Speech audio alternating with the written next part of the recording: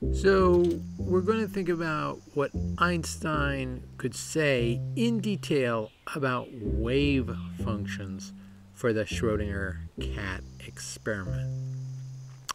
So as usual, we draw him here, and he wants details. So of course he's got to have a magnifying glass. But he's concerned with causality, and anytime you're concerned with causality, you got to draw a light cone. So we're doing that here.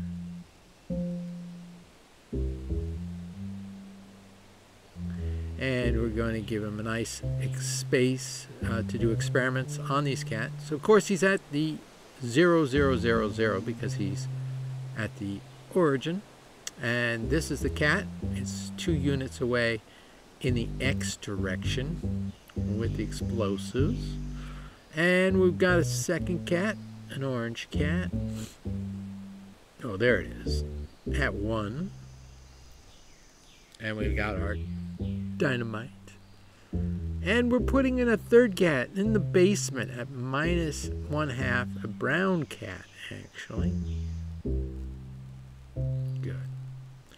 So now, what are the rules for writing wave functions? So the dimensions of space-time is 4. The dimensions of states is 2, either live or dead. It's orthogonal, by the way. 1 wave function per cat. We write events for signals, and we normalize them so that the wave function has a value of 1/2. Now, at 0, 0, 0, he knows all 3 wave functions.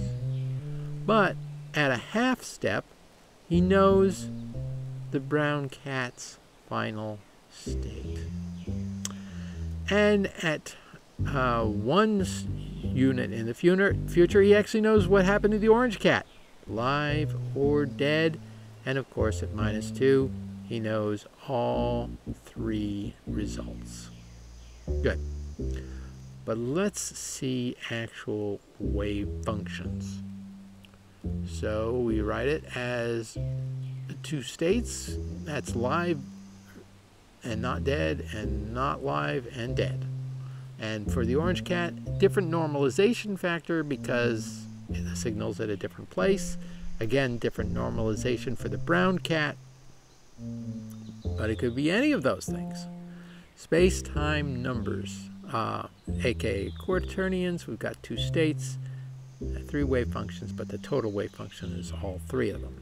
Now these states are orthogonal. By that I mean you take dead times live, the inner product, you end up with 0. Okay. So at time -1/2, oh, what's this minus business? Okay, so the past time is a positive real number, whereas the future is a negative real number, because the past is the past. It cannot change. You multiply 1 times anything and you end up with the same thing, but the future can change. All right, so what do we do here? Well, I'm going to use coins to be honest about here. There, the results are defined. Okay, so we go ahead and put in these new numbers, new normalization factors for the red cat, the orange cat, but we know the results, for the brown cat.